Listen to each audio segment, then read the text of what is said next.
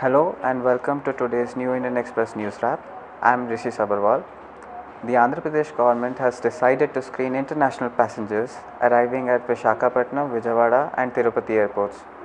The decision is in the wake of the centre issuing an alert to all the states in the wake of Omicron variant of COVID-19.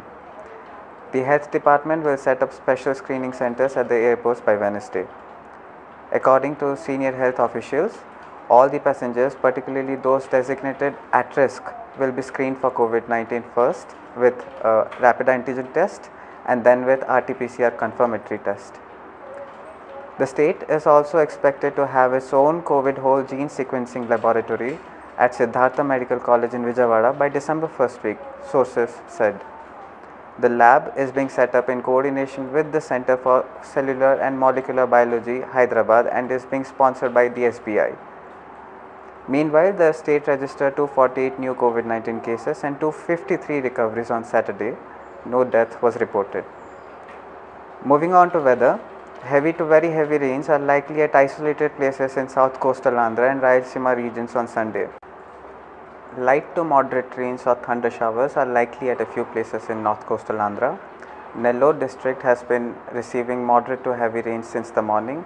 While Nellore city and Kovur experienced downpour for over 3 hours, the upland mandals including Udagiri and parts of Atmakur segment also received rains.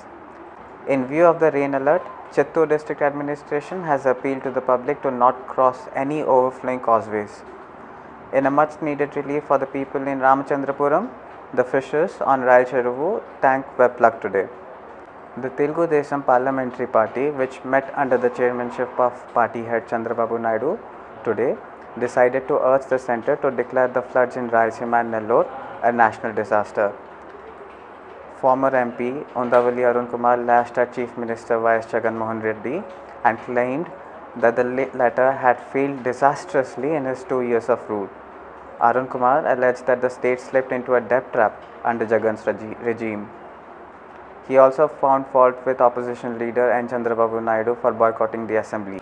Unidentified men on Thursday night stole 3 crates of tomatoes worth 7,000 rupees from the Pennuganchiprolu vegetable market in Krishna district. Each crate weighed around 20 kilos. Vendors suspect that it could be a handiwork of people familiar with the market timings. The prices of tomatoes, which touched a record high of 150 rupees per kilo in Chittoor's Madanapalli and 130 rupees in Pattikonda, crashed today. They were sold for as low as 10 rupees at the Pattikonda market, while a kilo of tomato fetched 30 rupees in Madanapalli. Fall in demand in Telangana and Tamil Nadu is said to have brought the prices down. With that, it's a wrap, and do follow us on Twitter, Instagram, and download the new Indian Express app for more news and updates.